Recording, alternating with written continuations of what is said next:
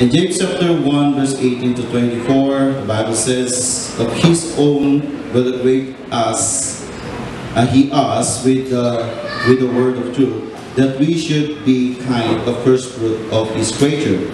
Wherefore, my beloved brethren, let everyone be swift and hear is slow to wrath. For what of a man worketh not the righteousness of God?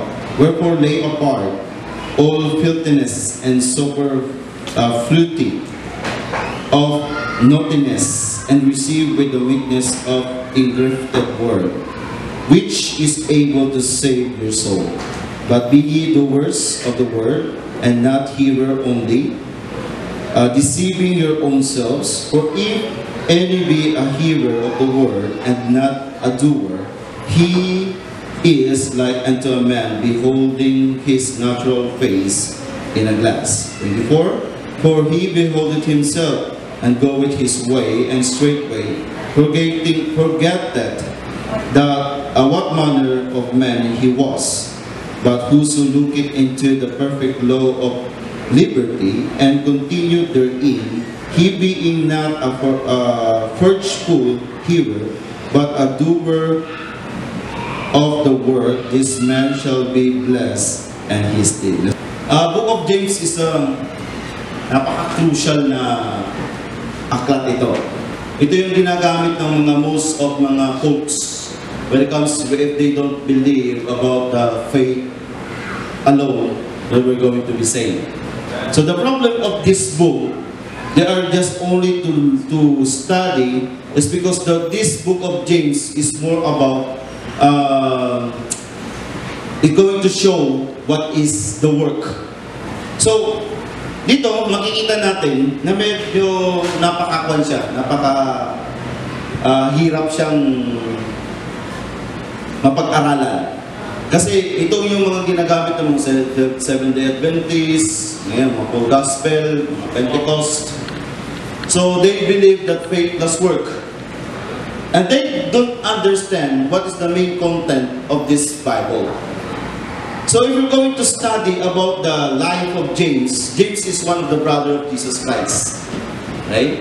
So kung makita po natin yung tinatawag na buhay ni James, nakita niya kung paano lumaki si Jesus Christ. Nakita niya kung paano nag-lead si Jesus Christ sa kanila. At alalahanin po natin mga kapatid, James, si Jesus Christ, namatayan sila ng maaga, namatay ng maaga yung kanilang father. And Jesus Christ will become the breadwinner of the family, and then He is the one who provides the needs of His family. So ito ngayon, meron tinatawag na may pagka-perfectionist ito si James. Kasi nakita niya yung kanyang idolo eh. Kung paano sila ni-raise, kung paano siya nag-lead si Jesus Christ sa kanila. And then he is looking forward that Jesus Christ is the most model person na dapat gayahin. So, when it comes to this background, nakita po natin dito, na itong chapter 1, verse 1, sabi niya, James, the servant of Jesus Christ, the servant of God and of the Lord Jesus Christ, to be the 12 tribes which is scattered abroad, greeting. So, ibig sabihin, sinulat ito sa 12 tribes of Israel is because nag-scattered na sila. Ngayon, ang problema dito, kung pag-aralan natin itong Book of James, he is more speaking about good works. Okay? Good works siya. So, makita natin dito na ang paano sasabi dito na yung good works, nagbibigay ng dito, yung good works daw, siya daw yung magdadagdag ng ating kaligtasan. Kaya nung nandun ako kay Pastor Aranyas nung last Sunday, meron isang matanda doon na makakulit. Talagang ini-insist niya yung by works. Sabi, di Pastor, kung naligtas na pala ako, hindi ko na kailangan gumawa. Di ba? Parang ganun ba? Medyo nakulitan na ako. Kasi sabi niya, hindi ka pwede maligtas kung hindi mo lagyan ng mabuting gawa. So I illustrated to him. Sabi ko, did you experience how to driving some vehicles? Sabi niya, I'm driving a motorcycle, sabi niya. Nagdadrive ako ng motorcycle. So sabi ko sa kanya, kung nagdadrive ka ng motorcycle, may sakay ka, di ba? Sabi ko doon. Oo, masakay ko, asawa ko, sabi niya. So sabi ko sa kanya, kung nagdadrive ka, tapos yung asawa mo, pinapangunahan ka sa pagdadrive mo, magiging masaya ka. Nagdadrive ka ng motor, di ba? Oh, sasabi ngayon ng angkas mo, uy, magpreno ka! Di ba? Sasabi ngayon ng angkas mo, babanggat tayo. Kung ikaw driver, sino magdadrive dito? Is the one who drive here. Oh. Kung ikaw nagdadrive, and there is someone who are talking to behind you, and then he is the one who are questioning your driving, and he want to help you in driving, masaya ka ba? Ha? Oh, magkawan ka na, magmamaniobra ka, tapos kakambyo ka, magka-clutch ka. Tapos sasabihin na ng angkas mo, magpreno ka, mag-clutch ka. Masaya ka ba doon? Kung akong driver doon, sasabihin ko sa kanya, ikaw lang kaya mag-drive. And that is mistake. Ginawa kong illustration sa kanya when it comes to salvation. Sumisigaw si Jesus Christ sa cross, it is finished. Tapos na. Tapos na yung kaligtasan mo. Tapos na yung ginawa ko sa'yo. And then, ikaw gusto pang tulungan doon sa kaligtasan. Sabi ko, how in the world? Sabi mo yun.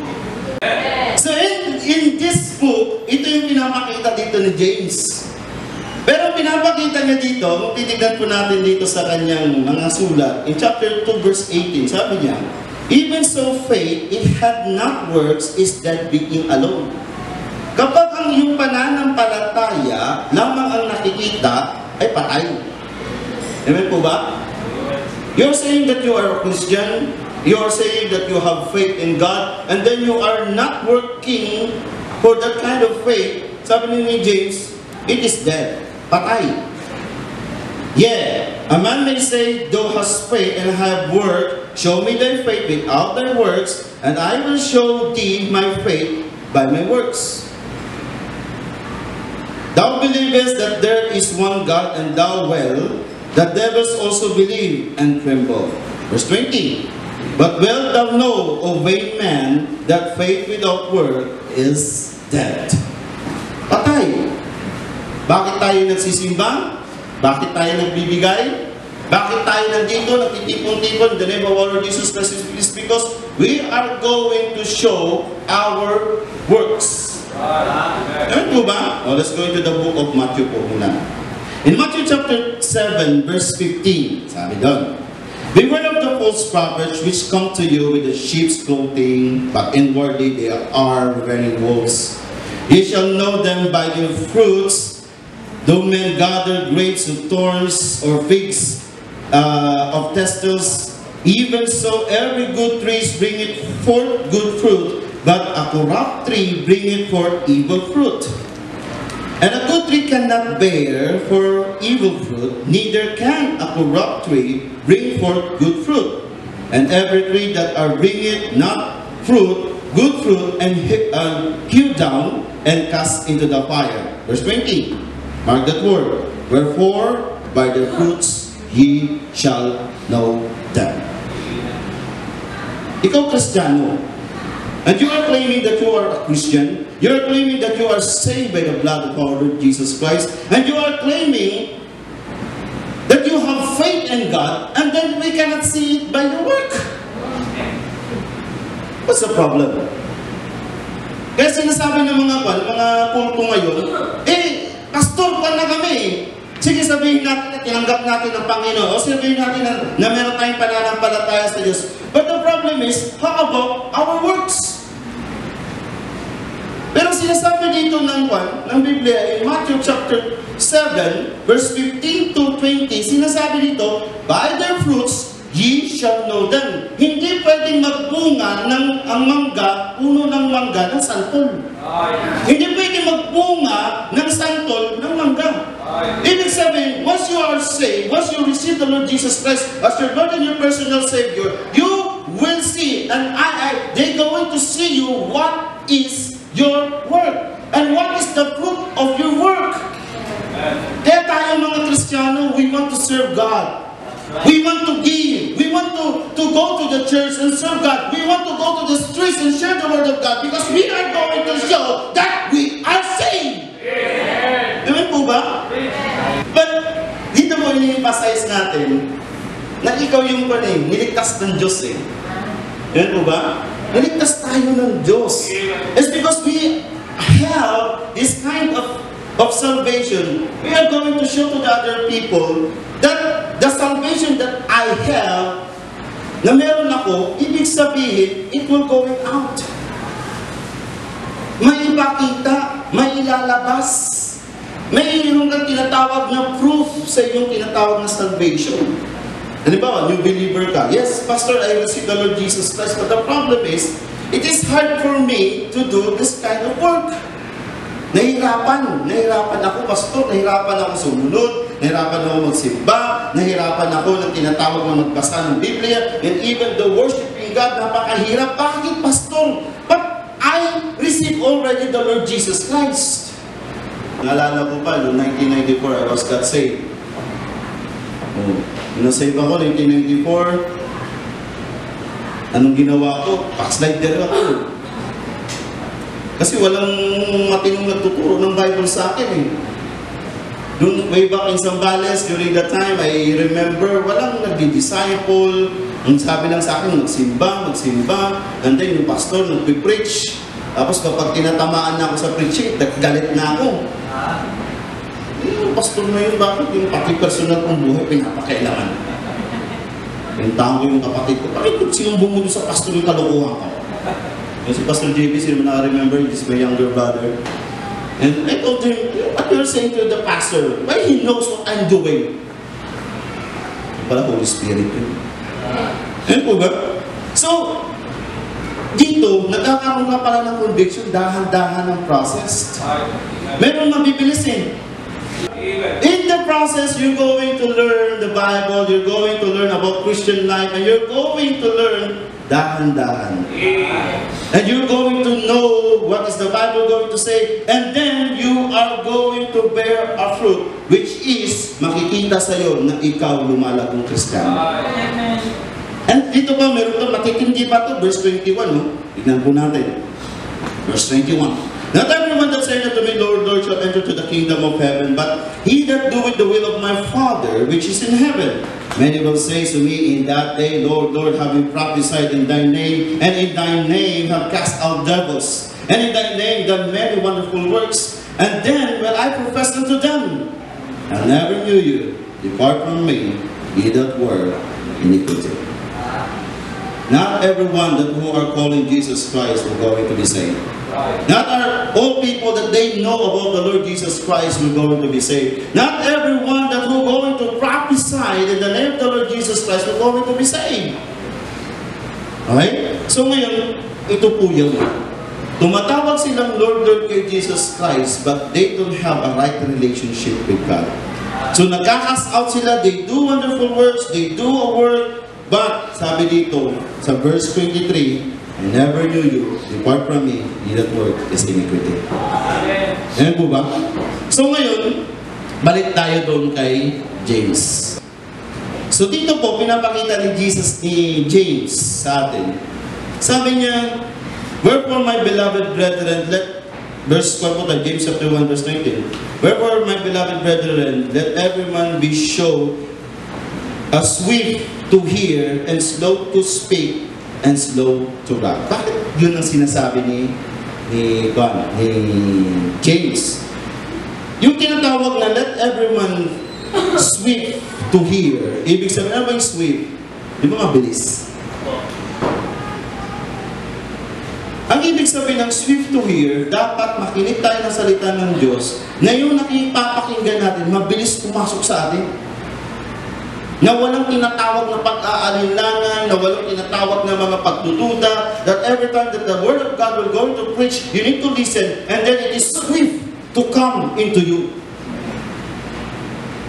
Ito po yung problema sa mga Christian, hindi swift ang pagpasok ng Word of God sa kanila. Kaya nangyari, hindi swift, hindi mabilis ang pagpasok, ang nangyari sa kanila is laggard and slow yung growth nila. Ganun din po yung nangyari sa akin.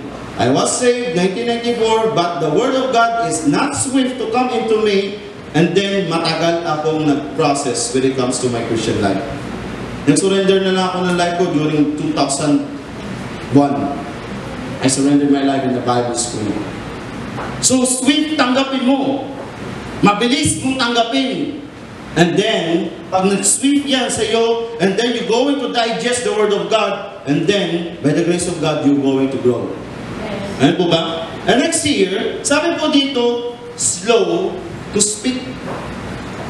Bakit slow to speak? Swift mong mapakinggan, tapos, slow ka mag-speak. Ano po ba? Ang tinutukoy po ni James dyan, yung slow to speak, ituro mo ng dahan-dahan sa tao ang salita ng Diyos. Why we have a Sunday school? Kaya yung work mo dito, bilang isang Kristiyano, ituro mo ang salita ng Diyos. You're going to slow to speak is because you are going to teach the Word of God to all the people. Lalong-lalo na sa mga nasusulbiling natin. Dahan-dahan yan. Dahan-dahan to speak, to share the Word of God. Kaya po dito sa atin mga kapatid, sino ba? Dahan-dahan. Na maintindihan nila yung Word of God.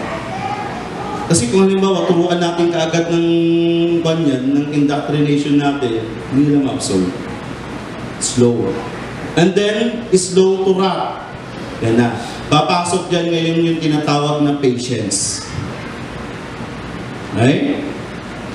Alam niyo ba, kung minsan, bawa sa mga baguhan natin, tinuturuan ng Word of God, maraming pa yan proseso yan Maraming tinatawag na huwag kang magalit, huwag kang mainip kaagad. Sometimes, Christianity is not just Christian ka na kaagad. Ang salvation, yun lang yun Once you receive the Lord Jesus Christ, yun na yun. Litas ka. But the problem is, growing.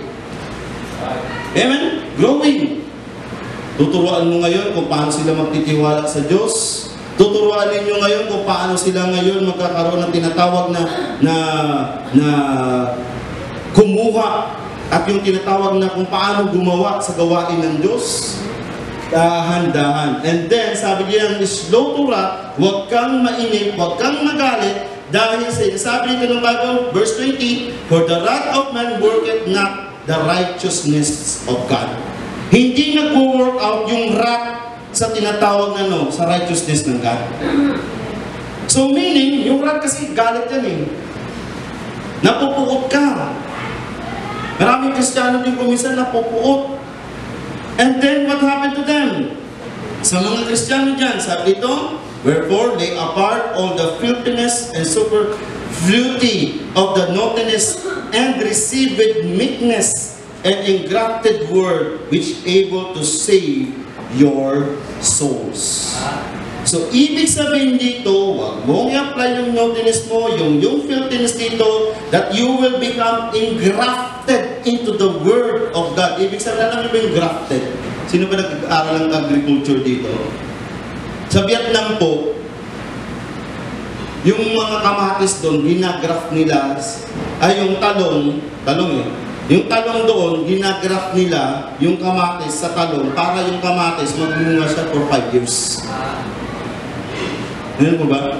Kaya yung agriculture doon sa Vietnam, napakayaman. At ginagawa na po dito sa Nueva Ecija, pero bakit dito sa Pilipinas hindi pa ganun ka? Kaya nakikita mo yung puno ng kamatis doon, lalaki. At ang bunga, kamatis. Ngayon, grafted yun Green-up siya doon. So ngayon, kapag hindi ka grafted, dinikit ka doon sa Word of God, kapag hindi ka dinikit doon sa Word of God, sinasabi dito na ikaw ay hindi lalago, pero sabi dito, which able to save your souls. Ibig sabihin, yung Word of God na grafted mo sa sarili mo, yun ang makapagliligtas sa iyong kaluluwa. Amen po ba? Yung Word of God na grafted sa iyo. And saan sabi niya dito? But be ye doers of the word and not only hearers only. Ibig sabihin, kung ano yung narinig mo, grinaft mo yung Word of God, nagsishare ka ng Word of God, nagdi-disciple ka sa tao, and then sabi dito, gawin mo yung natutunan mo. Like for example, faith. Napakadaling subject. But sometimes Christians, we don't have faith. Very simple. Manampalataya ka sa Diyos. Dumarating kuminsan yung mga problema sa atin, but sometimes we don't believe God.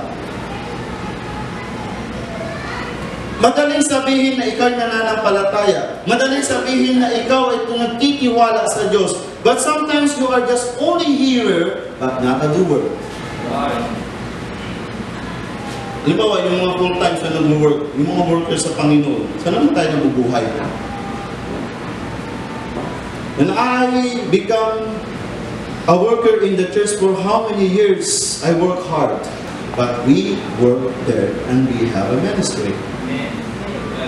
Faith is just only exercising. You do your work. You are the doers of your faith. You need to exercise that faith is because you're going to believe that there is someone who's going to sustain for your daily life. You know what? Living in the communist country is a different way like what we are doing here. Pero mo every Sunday kinakabahan ka kung this is a police. Why are you doing that? We don't have freedom there. We're going to decide. God will going to decide. And we're going to follow what God's plan in our life. Yan yung faith. Yan yung tinatawag na doers. Amen po ba? Ibig sabihin, ginagawa mo yung salita ng Diyos na natutunan mo. Yan yung tinatawag na ikaw bilang isang anak ng Diyos. Sabi dito, that you are going to follow what God says in your life. Why? It's because if you're not going to follow the Word of God, you are deceiving your own selves. And then sabi dito, verse 22. The Bible says, For if any be a hearer of the word, and not a doer, he is like a man beholding his natural face in a glass. Ito narinig ko lang ito noong last Friday. Bakit sabi doon, beholding his face in the glass? Kung pag-aaralan po natin, kung titignan mo sarili mo sa glass, ibig sabihin, ano na eh, perfect na eh. Halimbawa, ganito yung tsura ko, perfect na, di ba? Wala na akong ayusin. Pero ang tinutukoy dyan, yung mukha mo, pagkagising mo sa umaga, ano yung tsura mo? What is your face pagkagising mo sa umaga? Pugi ka ba? Maganda ka ba? Then naka-make up ka ba? Hindi, di ba? What you're going to do? Siyempre, maliligo ka. Pag naligo ka, ngayon ayusin mo sarili mo. Magsusuklay ka, di ba? Lalagay ka ng makeup sa mga babae. Kung sa lalaki ka, tatanggalin mo yung mga bigote mo, balbas mo. Yan yung sinasabi na during pag-bolt up mo sa morning, tinignan mo yung salamin, and then you're going to fix yourself in the front of the mirror. Ganun po ang salita ng Diyos. Kapag tayo tumayo doon sa salita ng Diyos, we're going to fix ourselves in the sight of God. We're going to fix ourselves to the Word of God. It's because marami tayong problema sa sarili. First of all, our faith. Our service to God. Aayusin natin yan. Every time that the pastor will going to preach here, every time that the pastor will going to share the Word of God, you are listening, you are looking yourself. Dahil bakit may aayusin ka sa buhay mo? May aayusin tayo sa buhay mo. We're going to fix ourselves in the sight of God so that we will become, anong pa doon? Perfect. Ang criteria ng Diyos to be perfect. Ano ba? Upright in the sight of the Lord. Kaya doon si Job, pinagmalaki ng Diyos kay Satanas. Look at my son, Job. Consider my son, Job. He is perfect and upright to God. Mature. Hindi isip bata. And once we are going to face any problem, sabi doon, you are going to be a doers of the Word of God. Every time there is a problem, you're going to fix yourself to God. You are going to behold yourself to God. Amen po ba?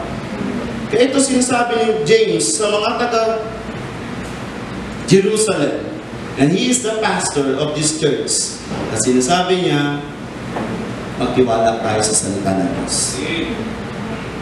We need to work it. Our salvation, once we receive the Lord Jesus Christ, and what the Bible says, we're going to be saved. The salvation is inside of us. And once we say that God is my Savior, and then you believe in the Lord Jesus Christ, and that day, God will going to write in your name in the book of life, and then you're going to save. And the problem is, we are living in this crucial world. A world that maraming problema. But we are going to exercise our faith. Ito yung gustong sabihin ni James sa mga Christian. And once you hear the word of God, you need to do it. You need to follow. Ano po ba? Follow the word of God. So ngayon, mirror ka. Titignan mo yung sarili mo. Ito yung word of God, mirror yan. Titignan mo yung sarili mo. Ano yung i-fix ko dito? Ano yung aayusin ko, Panginoon? Ano pa dapat? And even I am a pastor, a missionary from other country, marami pa akong dapat baguhin at dapat gawin. And every time the word of God is preached, nakikita ko yung sarili ko sa mirror. And I'm going to fix my face. I'm going to fix myself in the sight of God because I am not yet perfect. Amen po ba? Kaya dito po sa umagang ito, tayo po manalangin.